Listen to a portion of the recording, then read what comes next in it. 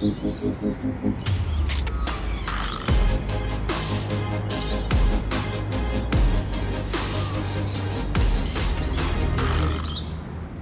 guys, and welcome back to the channel. We got an exciting new video today because for the last few weeks I've been able to use the new Nikon Z9 with the new 100 to 400mm lens extensively in the field, and I also tested it with both of the new Nikon extenders to see whether that might be an option to extend the reach of this lens even further. At this stage I also have to thank all my friends who were willing to lend me their Nikon gear so I could make that video for you and test the gear in the field myself. So Nikon coming out with this new 100 to 400mm lens in a nice and lightweight package is an intriguing offering. It does come at a relatively high price point. So let's go ahead and find out how it performs in the field, especially when it comes to action photography. The 100 to 400 comes in at a very nice and lightweight 1.4 kilos or 2.7 pounds. It has a lot of programmable custom function buttons on the lens, which are great because, for instance, you can put different autofocus modes on these. It also has a manual focus ring and this control ring at the back where you can put different things like ISO, aperture or shutter speed. The 100 to 400 obviously also comes with a lens hood that easily slides on and clicks into place, so you can't lose it. And I would always recommend to use lens hoods because they stop stray light to get into your images and also just protects the front element a little bit. It's also an external zoom design, so the lens will extend outwards if you're zooming to 400mm. There are no VR buttons on the lens at all. All the VR settings are changed in the camera, and it has a 77mm filter mount, which is great because that's one of the most common. The minimum focusing distance of this lens is also fantastic, with just 75 centimeters or 29 inches, so you can get really nice and close to like an insect or flower, for instance. Let's talk about the autofocus because that's where the lens performed very well. The autofocus tracked well, was accurate and gave me a lot of nice and sharp images. And even with the extenders, it still performed at a very high and fast level. Autofocus is probably more camera related than it is lens related. I would think that the lens will perform better on the Z9 than on Nikon's other cameras when it comes to speed, accuracy and tracking ability. Let's talk about the Z9's autofocus for a little bit because overall it's very good and I've been getting some fantastic results. However, to get the most out of the camera, I have to use a mix of 3 different autofocusing methods that I have to apply in different situations. And that actually makes it harder for me to get the images in the field because it just slows me down when I constantly have to think about in my head, do I need to use mode 1, 2 or 3? So while I've been getting good results, I really wish that in the future Nikon will have one mode that works for the majority of the time, so you don't have to have 3 or 4 different buttons with different autofocusing methods to get the best results. The first mode that I like the most for perch birds is the 3D tracking, where I have an initial autofocusing point, I put that on the bird, and then once I focus on it, the camera will stay on the bird and track it all over my viewfinder. That mode works quite good for perch birds or like a swimming bird with a clean background. Where it didn't work very well for me was when it comes to birds in flight and action photography. Oftentimes it would struggle to find the bird or very quickly jump off the bird again onto the background or tree or the water. The next mode I'd tried is the AF area, where the camera just randomly selects the subject for you all over the viewfinder and then tracks it all over the viewfinder. That was the most disappointing for me because I really wanted that mode to work the best because it would be the easiest to use, but in reality that mode unfortunately didn't perform very well. The last mode that I found the most reliable is the wide area large with tracking. When it comes to action photography, I've gotten by far the best results when using that mode. So there I have a little red box and I have to put that box on the bird, and then it starts tracking within the box and I have to try and keep that box on the bird. It will track outside the box as well, but only to a certain degree. At some stage it will let go and then will lose focus if the bird flew too far out of the box. Overall, I've definitely gotten the best and most consistent results with that. Let me show you a few examples now why I find it so confusing to find the right mode in the field. This first example, we have the masked lapwing standing at the edge of a little lake, and naturally I would think the 3D tracking would do a very good job here. So I'll put that on the bird's head, engage it, but as you can see, it actually doesn't work in this case. It jumps on the background, jumps on the bird's back, jumps back and forth. It just doesn't track the bird very well. So I'm trying the wide area large, and to my surprise, the wide area large finds the head pretty well and tracks the lapwing in this situation. On to the next example. We have a bar-shouldered dove sitting in the tree. I'm trying the wide area large first, and it just can't find the bird. I focus on the bird, but it never engages the tracking. So now in this case, I can't recompose my image at all because the wide area large hasn't engaged the tracking and it hasn't latched onto the bird. So if I move the rectangle off the bird now, it will lose focus. Tried the 3D tracking, and in this scenario, the 3D tracking worked well because I could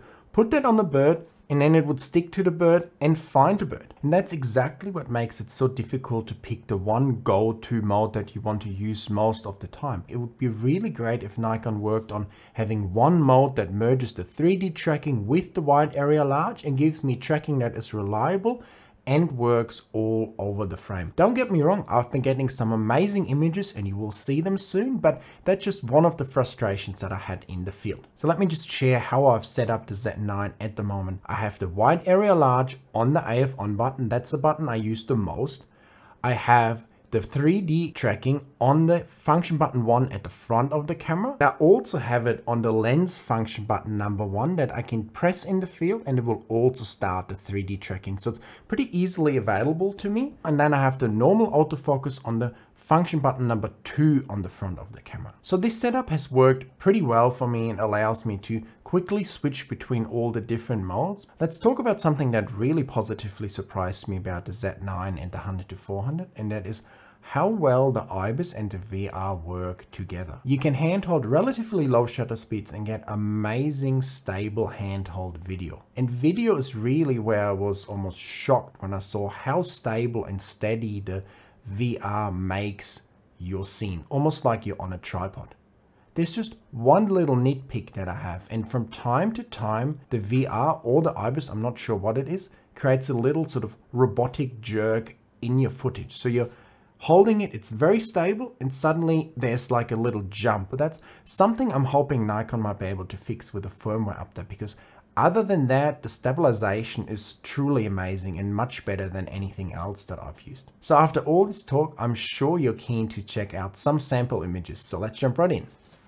So the first image we want to look at is this beautiful, stunning looking rainbow lorikeet with a nice and bright background shot wide open at f5.6.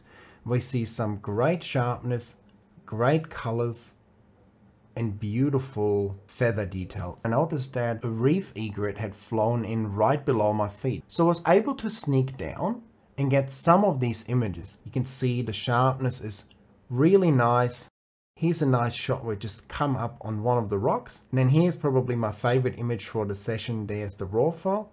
And here's the final edited image. And I edited that with the workflow that I teach in my masterclass. The one thing I noticed is that in Fast on Image Viewer, the files look very good. But if we go into Photoshop, you can see that with the Adobe profiles, the colors look kind of weird. And this is why Glenn and I actually created our PROSETS a while back that work very well on the R5, because the R5 had the same issue. All the Adobe profiles just didn't work very well. So let me show you what our PROSETS can do in just one click. If I go to my favorite one, Vibrant, More Contrast, I can transform this gray and dull image into a pretty nice looking image. So I just need to make it a little bit brighter, give it a little bit of warmth, get a little bit of vibrance. And within a couple clicks, literally one click, I go from a dull gray image to a beautiful, vibrant blue image. So if you want to transform your raw editing as well with just one click, make sure to check out our PROSETS that give you a great starting point with many different camera models. Another great bird that lives around you is the bush stone curlew. And for some reason, there's one car park where they like to hang out the most, and you can actually get some cool images of them. So here's the first image with this really nice color transition in the background. If I crop that to a nice vertical image, that will look really nice.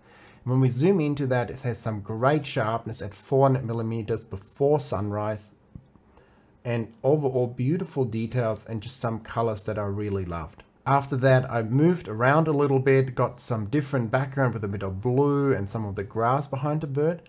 And this also is very nice and sharp, and it was still pretty dark, so it's shot at high ISO, but the image quality is very nice. I know you guys always want to see some really nice and high ISO examples. So I took the lens and the Z9 to the deep dark rainforest and found a pretty elusive bird, the eastern whipbird. And it was extremely dark. It was 12,800 ISO, like 100th of a second, handheld, wide open. So very challenging conditions, and the camera and lens performed well, but it was a struggle. At times it would just not find the bird, focus on the background, go past the bird, would not find the eye. But with any other camera that I've taken to this setting, I also had these struggles. So nothing unusual, but keep in mind, if you're shooting in very low light, the performance of the autofocus will definitely drop a lot. The other thing I had to do to get the best images at high ISO is to shoot in a lossless compression format. Because currently DxO Puro that I use to denoise my images is not supporting the high efficiency RAW format. And without the DxO Puro, it was much harder for me to get the noise out of the images.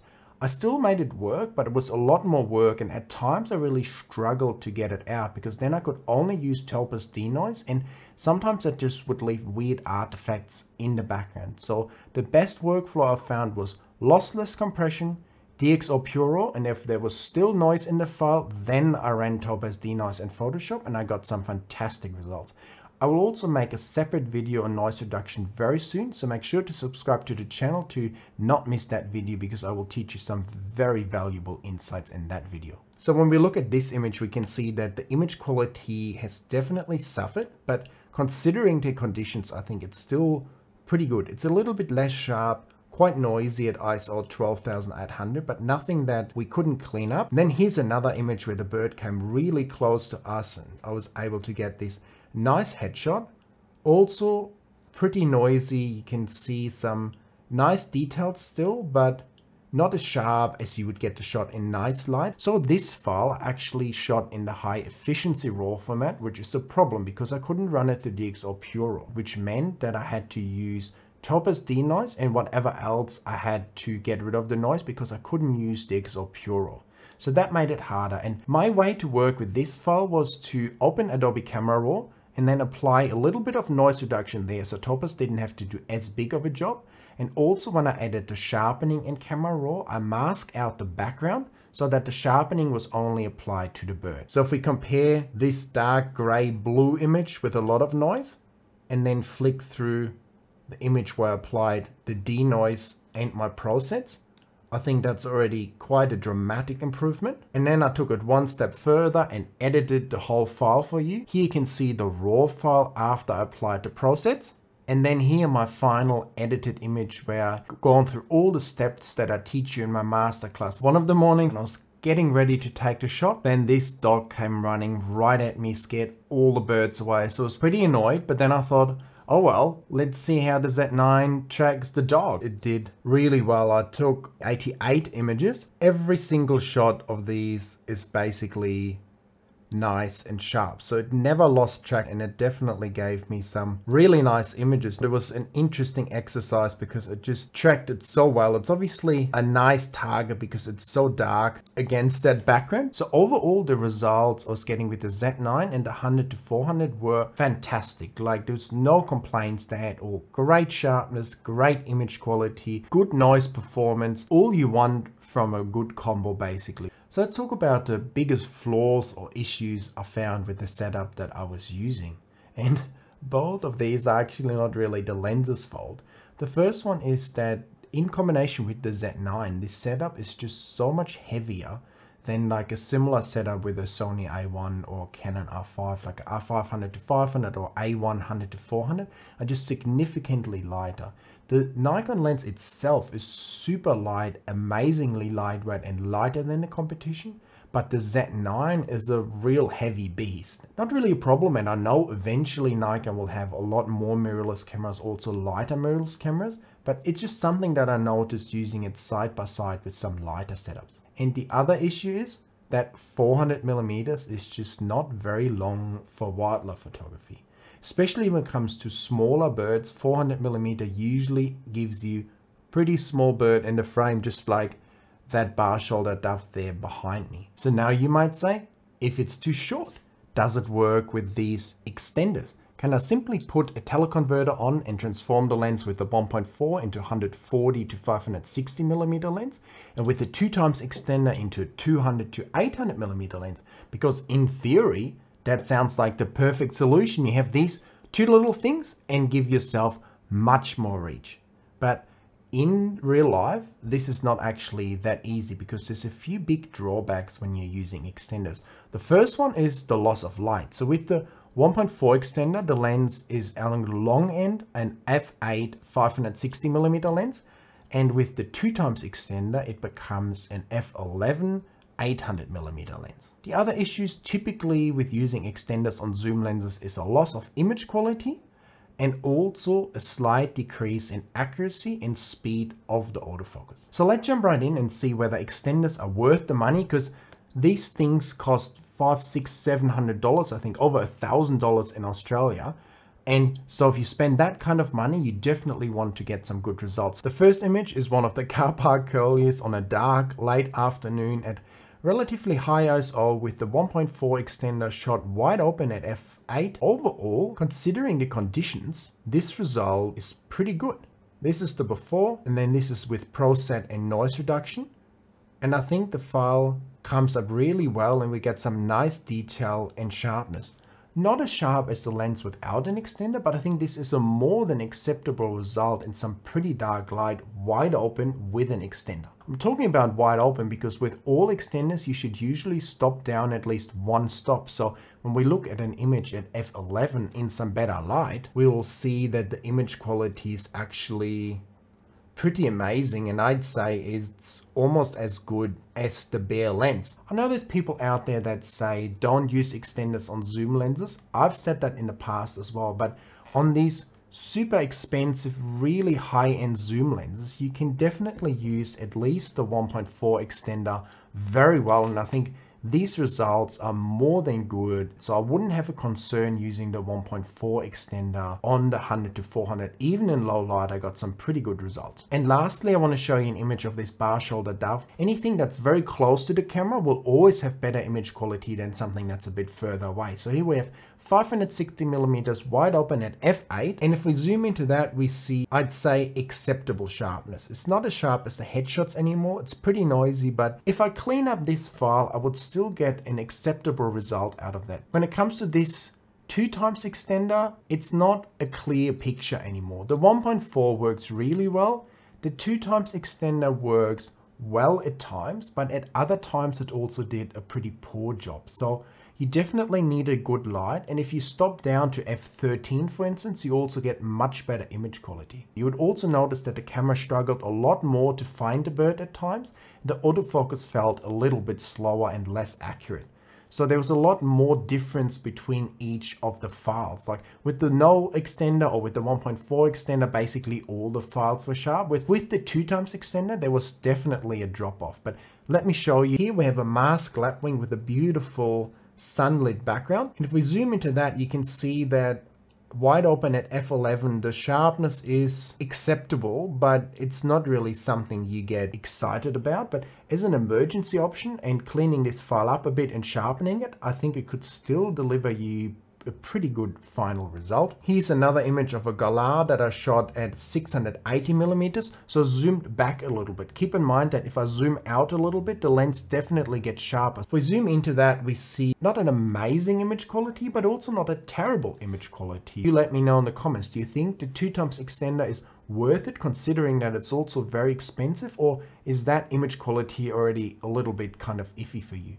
I think for someone like a birder, this could still be a fantastic option. If you're mainly after getting the birds larger in the frame and you don't care about the last 10% of image quality, I think you can still get some good images with the 2x extender as well. I want to show you another thing that's important to keep in mind, because you might start to think, if I can put a 2x extender on 100 to 400 and get a decent result, maybe I don't need any prime lens anymore, or what's the point in using a prime lens?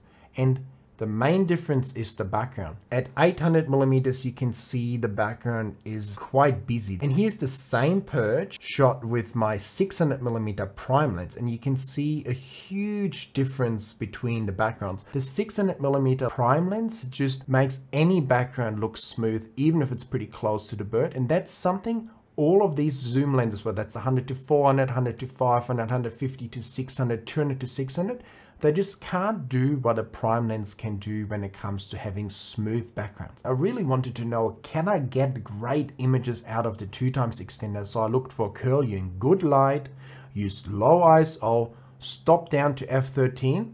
Let's see what happened. And I think that's pretty great image quality now. In good light, stop down with a little bit of extra sharpening. I think you wouldn't even be able to tell that I didn't use the lens without any extenders. So in great light, stop down, both of these extenders did a pretty good job. But the 2x extender in particular here is a little bit more of a mixed bag. If it works well in good light, like on this curl, you get some amazing results, but on average, you can see clear downgrade in image quality and autofocus accuracy when you're using the 2x extender. The 1.4 extender, on the other hand, did a truly amazing job even for action photography. So now I've made you wait so long to see your favorite part, the birds in flight and action photography. But as we all know, we should always save the best for last. Because when it comes to the action photography, small birds in flight with busy backgrounds, I got some great results with the Z9 100-400 and the 1.4 extender. Even though the Z9 and 100-400 combo would never manage to track the bird for like the whole time. Typically it would get it for takeoff, track it for a bit and then lose it. And sometimes I would reacquire focus and other times I would just lose it completely. I got some great results nevertheless, but the key for me was actually in the field to reacquire focus after losing it. So I used relatively high ISO, high shutter speed, and then wide open at f8. Typically I would pre-focus on the bird, have the focus engaged, so the tracking is engaged. So whenever the bird takes off, I start just firing away at 20 frames per second and try to keep track of the bird. Here's one of the series of images that you just saw live in my viewfinder, and you can see that it tracked the bird quite well. It stayed on it with good sharpness, even against this busy background. Still sharp, but then once the bird got a little bit out of the center of the frame, it started to struggle a little bit more. And then it got really distracted once these big leaf plants started to come into the frame. And then it got especially distracted by this branch down here. Obviously that's a bit more in the center of the frame. And then it just lost focus completely onto these branches down here, and the bird was completely out of focus. So let me show you my two favorite images now that I've taken with the Z9 of these bar shoulder doves in flight. And this is something I would have never attempted with the DSLR camera because I think they would have just failed miserably. So having the tracking, even with its challenges, has worked very well. And both of these shots I actually got after the camera lost focus. I stopped tracking the bird and then refocused while it was flying away from me and got the bird again in focus. So this method would actually working pretty well for me. This is the first image of this bar shoulder dove just flying past me against a relatively busy background, but not too busy, at 560mm wide open at f8. And then I got this amazing image. I was also again focused on the bird on the branch. It took off, the camera lost the focus. I refocused, and I got a few more images, including this one. So this is the raw file. Then I applied my PROSETS and tweaked it a little bit. And then here you can see the final image where I apply it, all my steps that I teach you in my masterclass, where you can learn step by step how to edit your images, how to use curves, layers, do cloning, all those things that will make you better bird photographers. So if you're interested in that, make sure to check out my masterclass down there in the description. What I haven't really talked about yet is the Z9's ability to take amazing video in 4K, 8K, slow motion, and also to record in ProRes video format, which is nice and easy to edit. Especially with the 100-400, the Z9 is really lethal combo and you can get some fantastic footage handheld. I said earlier about image stabilization that the VR does these little robotic jerks, and this can be a pain in video if it happens at the wrong time. Overall, the VR with the IBIS is the most stable that I've ever used. You could also do video very well with both of these extenders, and the footage would also be super stable, still nice and sharp. So no complaints there at all. The only thing is that with the 2x extender, you definitely notice that the autofocus is a little bit slower and that the footage is just not as stable as no extender or the 1.4 extender. But definitely the 2x extender, I'd say, is still usable for video. Where the Nikon really shines is with the eye tracking in video mode. Sony doesn't have it at all. Canon has it and it works quite well, but on the Z9 I'd say it works the best. It's very good. It finds the eye relatively fast. The only time it really struggles is when the bird's completely out of focus. Then I usually have to use manual autofocus to get it onto the bird, and then the tracking will take over. What's also really great, and something Canon doesn't have at all, is that you can select very easily which eye of the bird you want to focus on, because